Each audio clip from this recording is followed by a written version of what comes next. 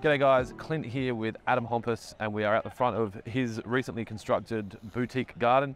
Just going to have a quick chat with Adam about the process that he went through to build this garden, and obviously the design is a separate thing. Paul Pritchard did the design. So tell me about how this came about. Why are you building gardens in Carlton Gardens? What was the idea? And donating the time, because good achievement for the business. I think the business has got to a point where I could sustain the cost to be able to do this. A really good milestone, and especially for the crew as well. They were really engaged to get in here and do that. So it took 8 days to build. Everything is tied into itself because we can't obviously put a footing in the ground. So all the steel structure and everything's tied back into the bracing. But it was one of those things that I just thought that definitely wanted to tick it off and do it, and it's something I'd definitely do again. So have you done this before? No, never. Never. This is the first one that we've done. Paul came with a design and said, would you like to build it? Give it a shot. A week out before we started, we're like, what are we doing? But we're wrapped how it has turned out. We're really proud of it. And if money wasn't an object, would you go bigger? Yeah, absolutely. I'd happily go bigger. Obviously, I believe that your business probably should be at a certain point before you can absorb all those type of extra costs that you don't get paid back for. But obviously, Paul and I have already spoken last night amongst some drinks. What would I guess do next time? So yeah, we can definitely go bigger and better, I believe, with this as well. So this is your first one. Obviously, that'll give you an opportunity to start talking to sponsors now and saying, look, we've done one. Sponsorship obviously helps make up a big part of it if you can get a lot of sponsors. So everything was sponsored pretty much. We got Radial Timbers, gave us a great deal on the screening, Eco Outdoor, Water Features Directs, all the beautiful trades. The plants are all obviously lent to us. Because they'll go back. That goes back. So everything's just covered with mulch in the pots. So part of the excitement of it was also approaching these sponsors and sending them emails saying, this is what we're doing, would you be interested? Everything down to the subframe, which Bunnings supplied to us at a really good rate too. So it was exciting getting those people on board, and we start getting the emails saying, we'd love to be involved. And So did you start building in a warehouse somewhere and then? At my warehouse, we had everything stacked up there. We painted all the screen boards. We cut all of the steel to size and welded it all on site. So everything else was made here. Got everything delivered and then went up from there. And so was this in a competition? Like, it was. Is this row? Yeah, so I think there's 5 or so beautiful gardens called in the boutique garden competition. So that obviously gets judged by a selection of people. And like we're really proud to have taken out the award of third place. So it was a really good. So it's not golds and silvers out here. It's first, second, third.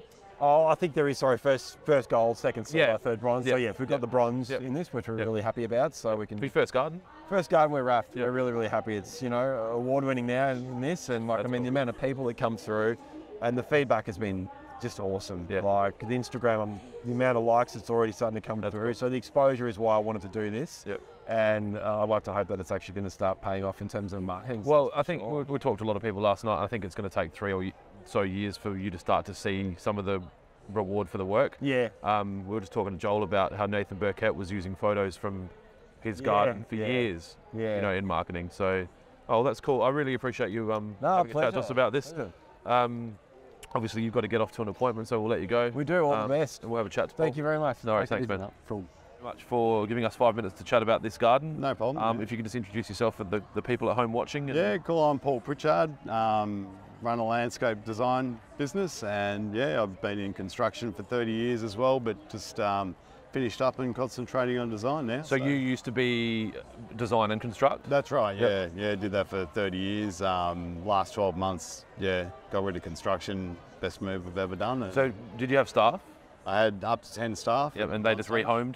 Just went out and about, interstate, all that sort of thing.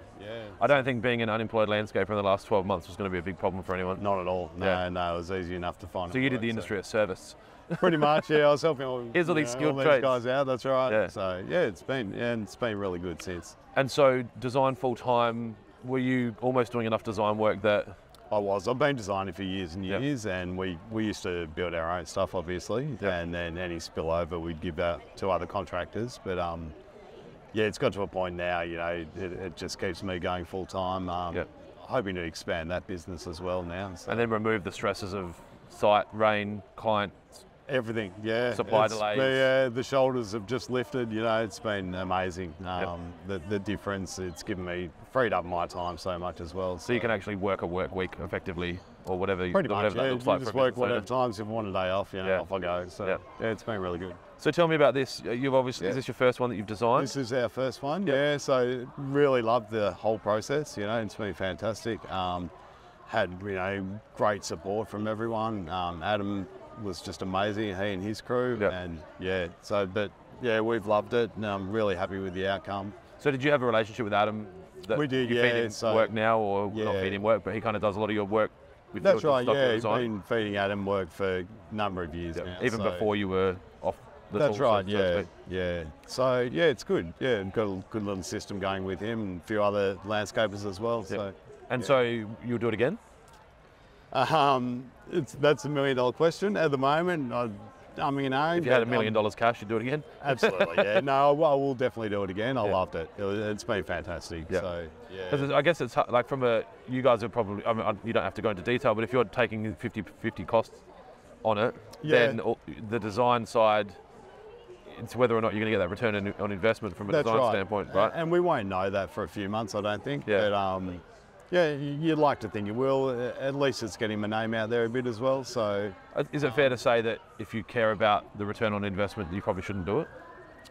Pretty much, yeah. I think for me, it's always something I've had in the back of my mind that, you know, I want to do something in MIFGS. And now's the time. Purely because I am design only now. So I sort of thought, let's do it. I'm getting older as well, so you know, time's running out. So.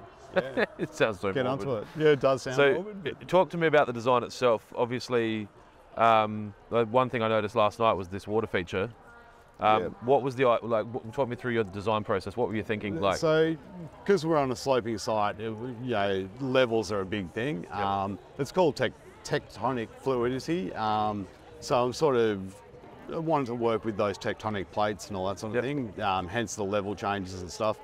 Water running down beside the paved area, all that sort of stuff, you know, gives that vibe of that infinity edge almost. But it's that vibe of, you know, tectonic plates and so forth. But then the fluidity comes with the water, obviously, and with that, you know, that plant movement, the softening of those plates, you know, within that sort of space. So yeah, that's where it all sort of derived from.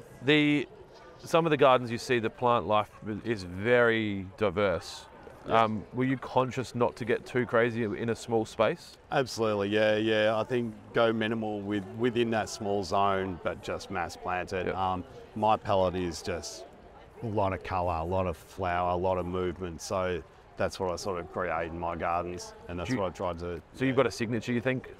Like your plant selection signature in a way with your designs? Yeah, pretty much. I love my salvias, love my penstemons, agastaches, all of a sudden one of my favourite plants. So for me it's just colour, movement, and you know, creating those levels and stuff.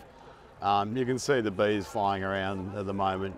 That's what we're trying to get, you know, get those insects in, get all that sort of stuff happening as well. So yeah, it's cool. What were some of the biggest challenges that you've had to deal with the design? Look, there was a lot of nervous moments bringing in that pond. There's a lot of weight within that pond, so the base below had to be, you know, spot on. Because obviously, if it moves, it's not in line with. Moves, everything moves. There's water falling off all edges evenly. That's right. Yeah. Steel pergola, you know, all welded on site. That was a big deal. So and then paint the welds on site and.